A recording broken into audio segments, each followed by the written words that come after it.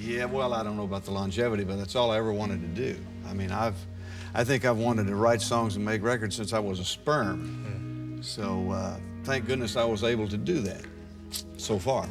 And it began in the late 50s? Is that your first time to walk into a studio? Yes, 57. I was still in high school and made my first record in Nashville at what's now called RCA Studio B.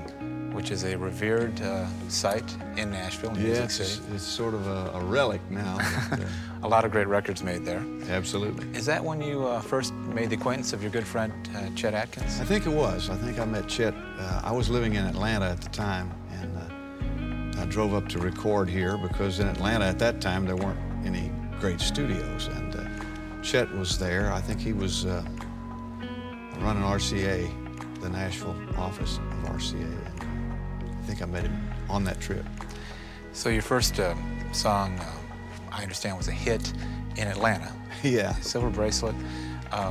Is that had to be kind of a rush for you as a young performer to actually hear your song on the radio? Oh, yeah. I remember the first time I heard it, though. The disc jockey introduced me as Ray Peterson.